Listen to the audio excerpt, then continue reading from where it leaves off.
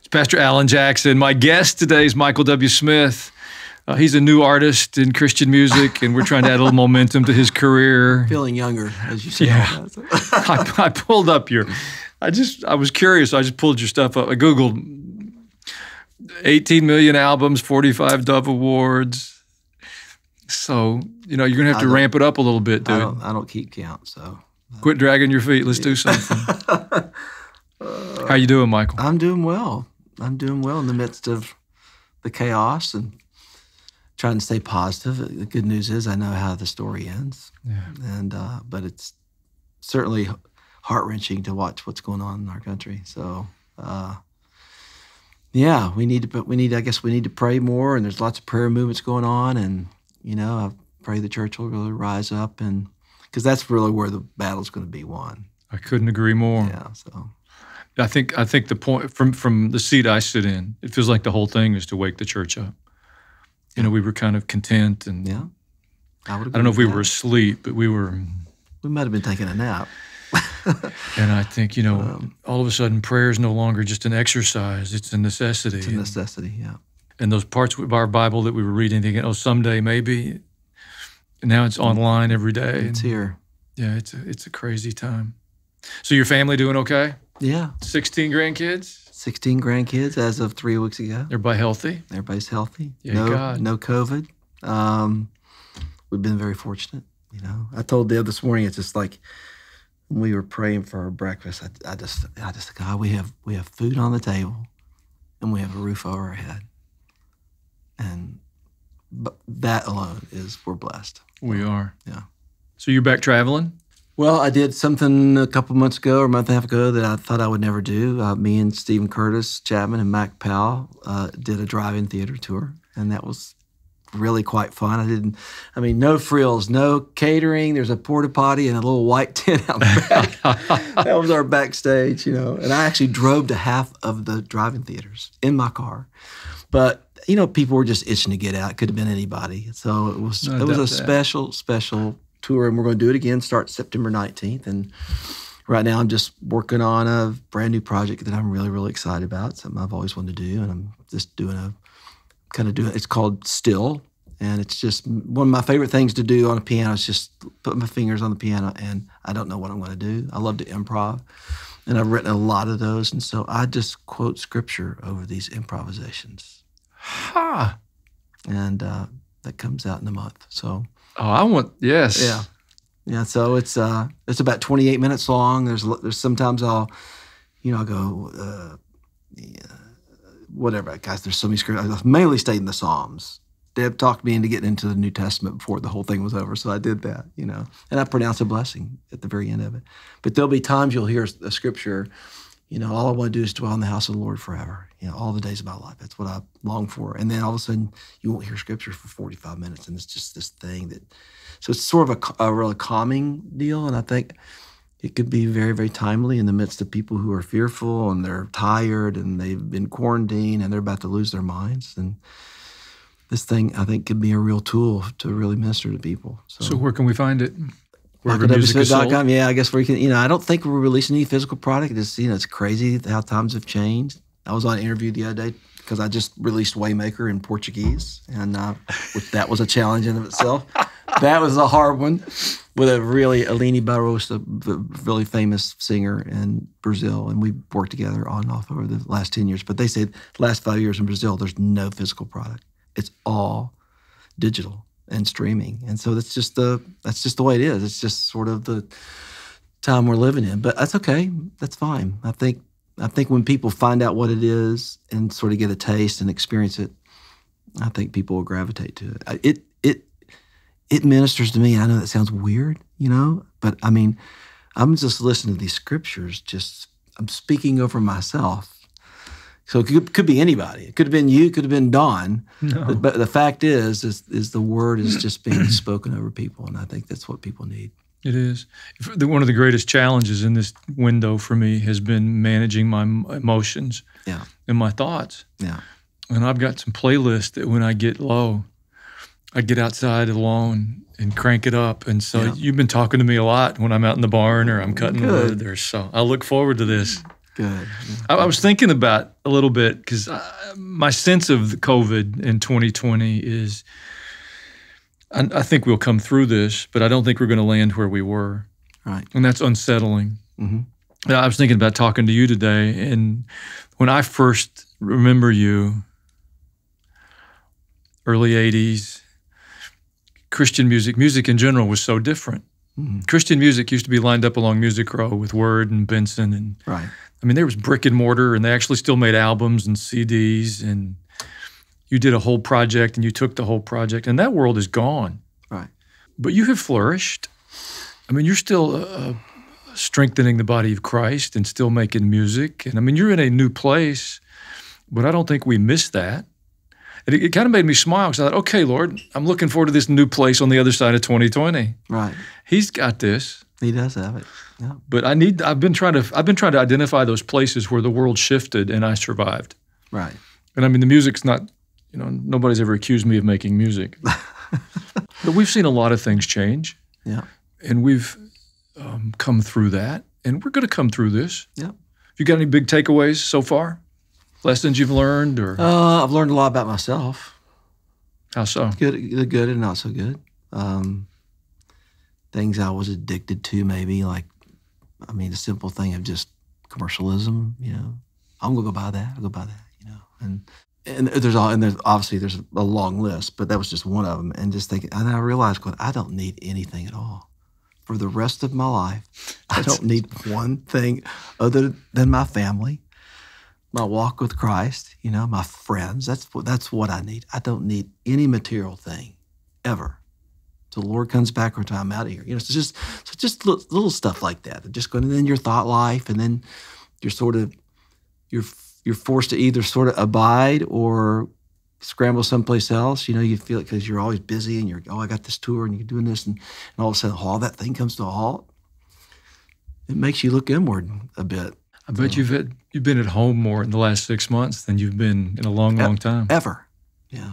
I'm fortunate to have my studio on the farm. I'm sort of but still, you're, being confined. But it's actually been really a real positive of it, Alan. It's been really great for Debbie and I. And maybe that might not be the case for a lot of couples. I know it's been tough. And then people got kids at home, they can't go to school, and the list goes on. But for some reason, it's just been a beautiful time for us. And we've got, and it was a bit of a change of grandkids, and can we see the grandkids, and everybody's nervous. And then we got a grandbaby coming along. I mean, we didn't see our grandchild till 14 days after it was born, because everybody was so nervous. Like, oh, well, you went out and hung out with that person and their family had COVID, all that kind of stuff. And so put on a hazmat suit and go. Yeah, exactly. So, but no, we're good, and yeah, it's been actually really good for our whole family, actually. So. And we're all gathered. Nobody wears masks in my house. We're all together, and we're COVID free. We're very grateful. We're far enough into this now. Some of the mystery and the fear is diminishing if we'll turn our brains on. Yeah, we're going to be okay. We're going to be okay. We are going to come through. There is life after COVID. There is. I'm looking forward to that. Me too. But I've talked to a lot of people for whom there's been an opportunity with family.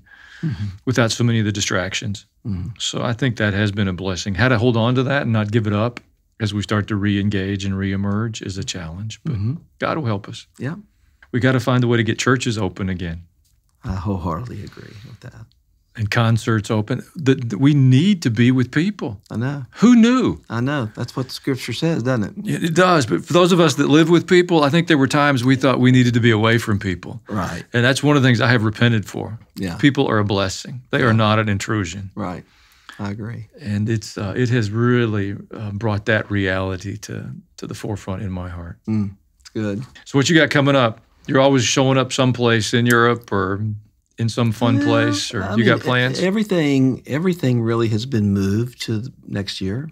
Are we going to breathe next year? Everything's gotten pushed. Who knows? And it might not be till summer. I don't know. And you know what? I'm fine with that. I just continue to try to find creative ways to minister to the church, and whether it's and I don't like getting on social media that much, but I feel like it's effective for me, and I don't. my biggest posts are me with my grandkids. Go figure that one out. I love it. So, but just being able to lead worship and speak into people's lives, I'm going to continue to do that. Other than the Still Project, the only thing I'm really, really excited about is I wrote this song called Conversation that was on A Million Lights CD, and it was about really sort of about the white man, black man, that record came out 2 years ago, so a little ahead of its time, but on some level. So I've redone that, an acoustic sort of stripped down version, and it's extremely powerful, and I think people need to hear it. And so I think that's a lot of what we need to do is, if the other side will do it, can we just talk? Can we just have a conversation? And that's what the song's about. We have to find some ways to have dialogue again. Yeah. And stop talking at one another and find a way to stand together. Yeah, I agree. It's doable. It is. It felt like for a season we made real progress, and then we've had this difficult patch. Mm-hmm. And I don't just mean the last few months, but that most progress in my life comes that way. It's not this unrelenting upward curve. Right. And so I'm not really discouraged by it. I think we have to do that, and then you evaluate and we find a new way forward. God will help us. Mm-hmm. I mean, one of my lessons in this year has been I'm listening to the Lord in ways I've never listened before. Yeah, I would. That's a part. I would feel that way about myself as well. Because what I used to do doesn't matter. Yeah. I mean, the way I was living my life is not relevant right now. Mm-hmm. So I've got to hear from the Lord. Mm-hmm. And desperation is not an awful thing. Nope. I keep saying, people say, they feel desperate. I'm like, that's going to be a good place. Yeah. God can meet you in those desperate places. Yeah. Well, I'm excited to have you here. We couldn't, when we started the first week of May around National Day of Prayer. Right. And I said, I'm not going to stay inside. We've got to have people. So we started outside. And we said, well, we'll do a service on Tuesday, Wednesday, and Thursday so we can social distance over multiple days. And we liked it so well, we said, let's have a little church. So we've been outside for 16 weeks. And then about 4 or 5 weeks into it, we said, we need a revival. And we've talked about them all our lives. Mm-hmm. But none of us have really ever seen one. I mean, revival used to be a week-long service in a tent when I was a kid. Right. And we just prayed it was over so we could quit sweating at church at night. Yeah. So we got the pool out, and we're doing baptisms every Saturday night. Yeah. And awesome. Inviting the artists that weren't working and said, hey, you want to come? And you're not exactly in that category, but you were gracious enough to be here. Well, thank you. And the Spirit of the Lord's been doing something remarkable in the people. I love that, Alan. It's awesome. And I don't know what the outcome of it completely is going to be, but that's not really my business. I'm just going to keep encouraging the folks. And so we really appreciate you taking the time to be around this weekend. Thank you. I'm looking forward to it. How can we all pray for you? Wisdom, clarity, understanding. It's too late to miss it. So. I pray the Lord's Prayer almost every day, so that's really, I kind of make it my own, so that's probably a good place to start. But just lead me not into temptation, I'm real careful about what I look at these days. You just can't, curiosity can get you in big trouble. And so that's what I tell people and tell myself all the time. So just stay focused and cry out for wisdom and understanding and my family, that they'll, you start thinking about your grandkids when you see the stuff that's going on in the world, and you're tempted to go, oh my gosh, what's going to happen to this kid? So but you have to go, Lord, you've got this, you've got my kids, you've got my grandkids, and I trust that you'll protect them, and if they do have to go through some sort of hardships or whatever, that God, you'll give them the strength and power to do it. The one who watches over us doesn't slumber or sleep. But that is hard to entrust. Yeah. But it's a myth that we can secure ourselves or anybody else. We can't. We are, if we've learned anything this year, we're vulnerable. Yeah. To things we didn't even know we were vulnerable to. In fact, I think that's one of my prayers, because I think the disruptions will come more frequently in the future, and I think they'll probably be more severe. Mm-hmm. And learning to trust the Lord Yeah. because all those ways we thought we could secure our future. I would have told you there was no scenario under the sun where we would close the church for 15 weeks. Yeah. I mean, there was none. I couldn't. And we did. Yeah. And I was like, and God's still on the throne. Who knew? Yeah. So he'll bring us through. Yeah.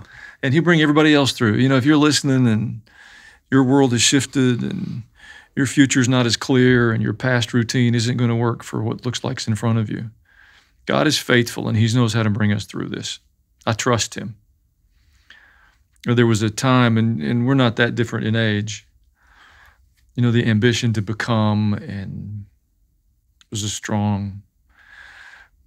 And today, I have a stronger desire to finish well. Yeah. I don't really care about talking about where I've been. Yeah. But I want the Lord to be pleased. Mm-hmm. And I don't want to coast. Right. I want to. Too much at stake. There is. Yeah. It's like everything's been preparation for this point. Yeah. And whatever that looks like, and however God wants to give shape to it when on the other side of this, I'm in. Me too. Well, my guest today is Michael W. Smith. His contribution, not just to Christian music, to the body of Christ, to the church, to my life, has been huge. So thank you for being here and taking a few minutes. You're welcome. Thank you.